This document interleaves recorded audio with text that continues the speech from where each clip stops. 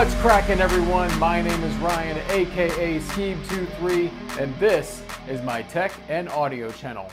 Today I'm doing my first headphone review on the Dan Clark Aeon 2 Noire. Now this is a planar magnetic closed back headphone. In fact, it's my second closed back headphone that I own, and I'm going to tell you about it today. I'm going to start with a few things around build quality, obviously going to talk about sound.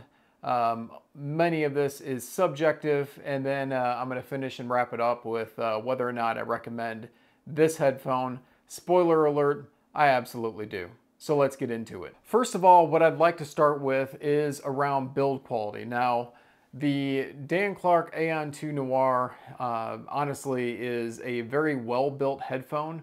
You know, good clamp force, but not too clampy. Very lightweight.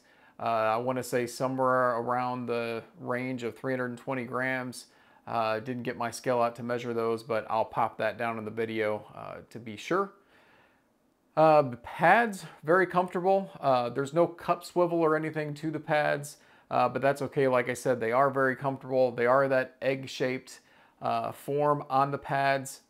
The headband itself, again, adjusts, you know, really nicely up and down as you need it, and it stays on the adjustment that you need. There's no sliding or anything as you're putting them on your head. To be honest, I did have a little slight discomfort when I first wore them. That went away really quick though. I've heard of others having that same problem.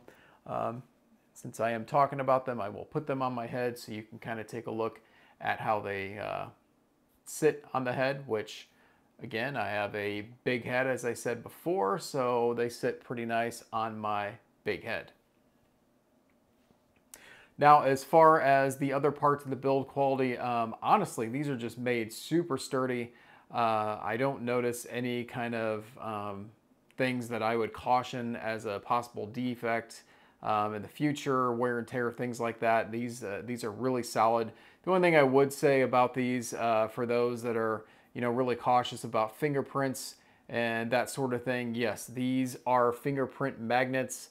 Had them cleaned before I started this video, and by the time I'm through this video, they're going to be probably pretty smudgy with fingerprints. So power requirements wise, I'll start with that as I said. So I have been powering this with my Jotunheim 2 from Shit Audio, and then I've been using the Modius for my DAC.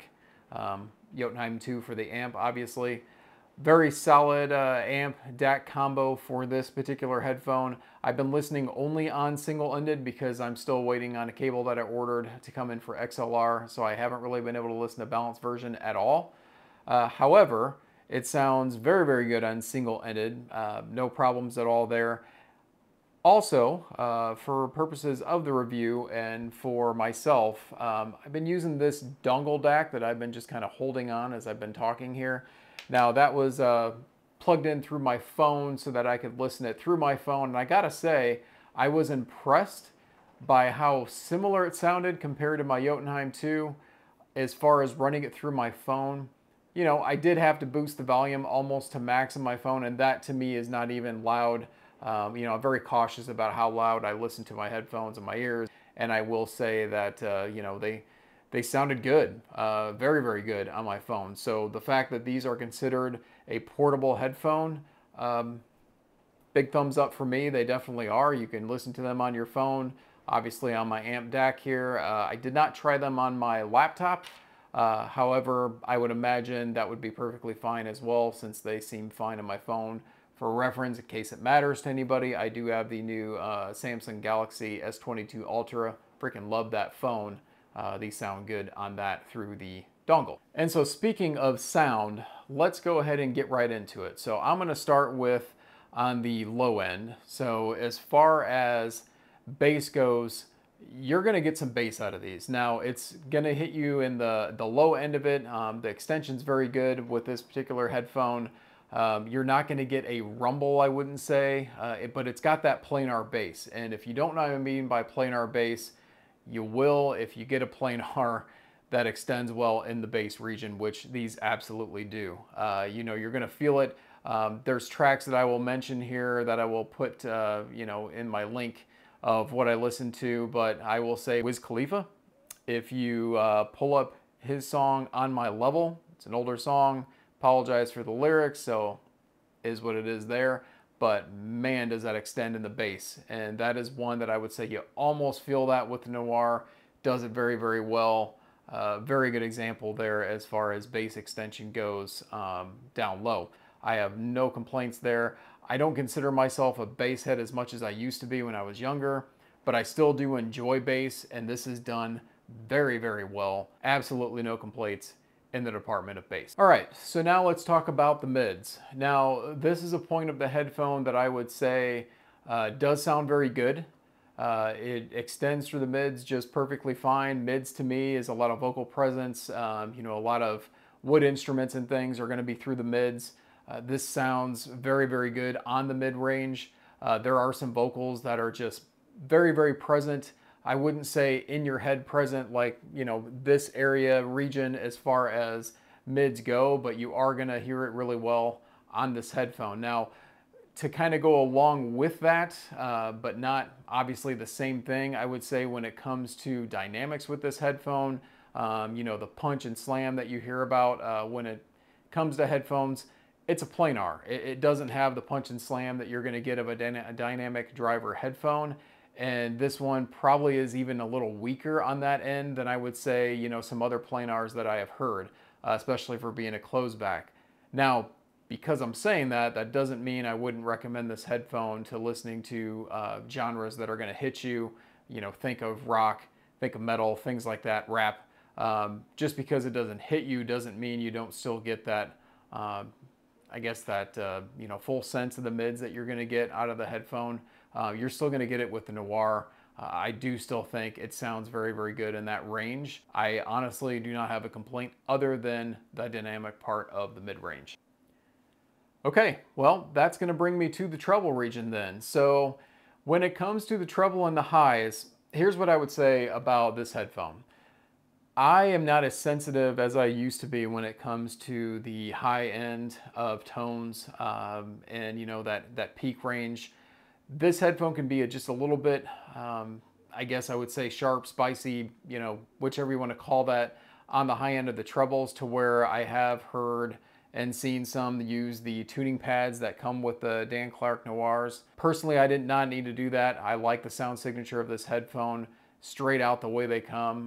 The highs do not pierce me as much as what I have seen some talk about. However, I would say that there are songs that I hear it.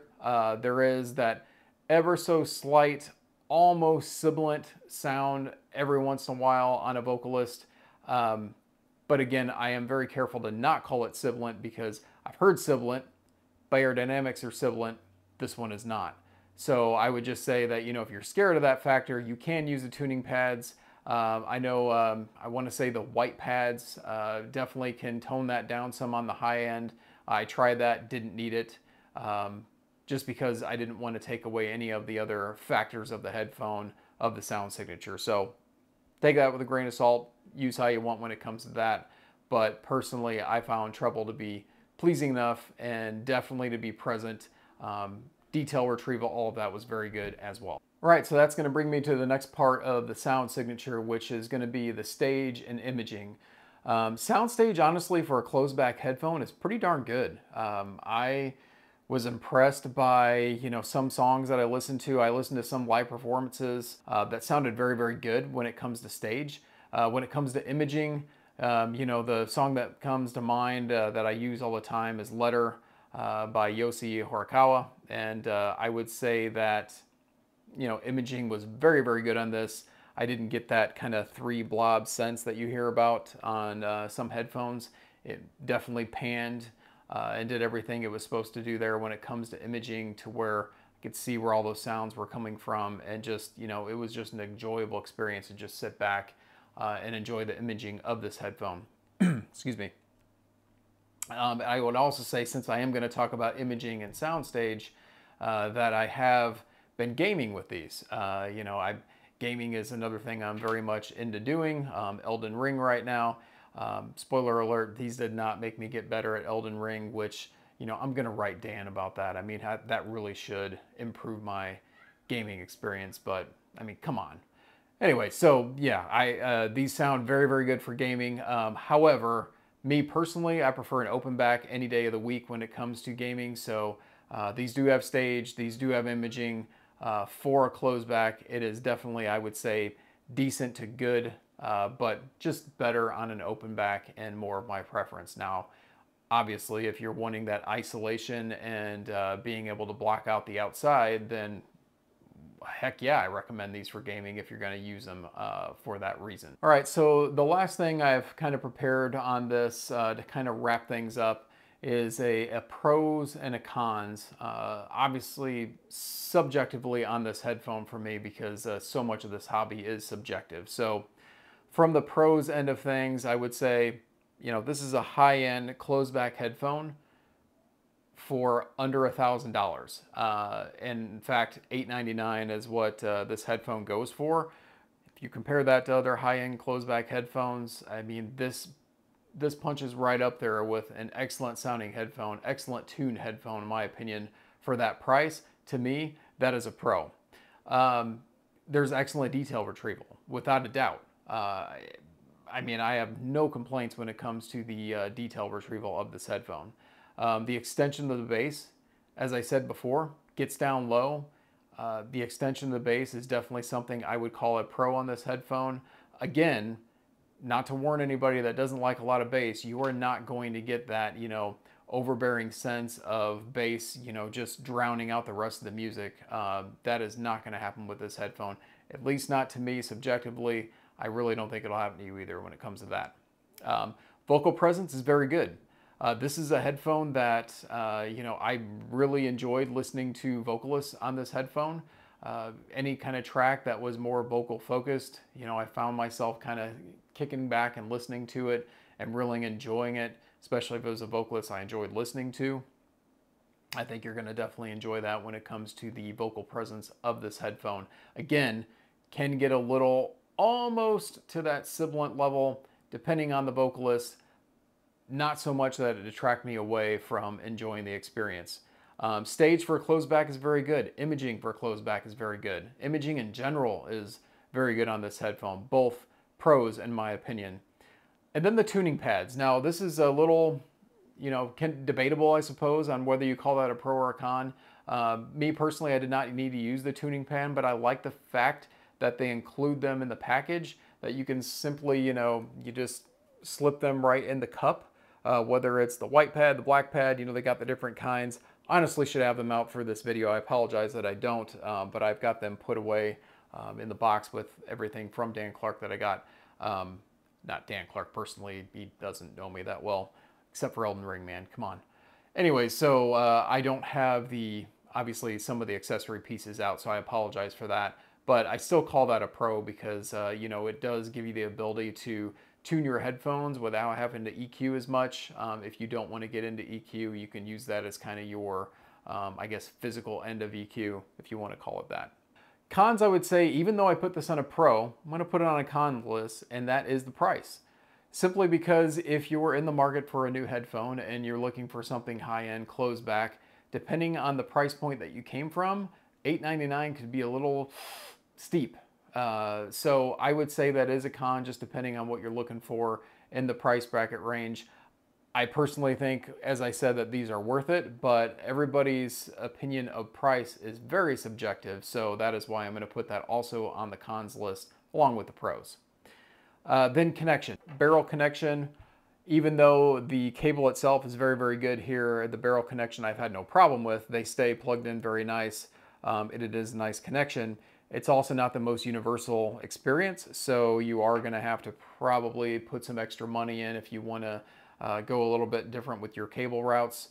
So, you know, you're going to have some different cables if you want to do the different balanced, single-ended, whatever experience you want to do with that. Also, the length of the cable, honestly, for a portable headphone is pretty long. In fact,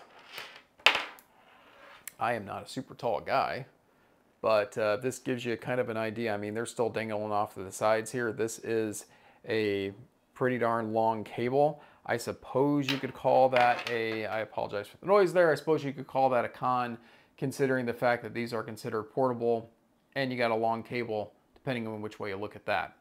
Then I would also say just the soundstage again, you know, because these are a closed back, you don't have that big open soundstage. So if you're looking for that in a closed back, just, you know, you'll be satisfied with this. If you've heard other closed back, want to compare to it, that's maybe a little more closed in. This is still going to be a little more closed in, but the stage I think is still good.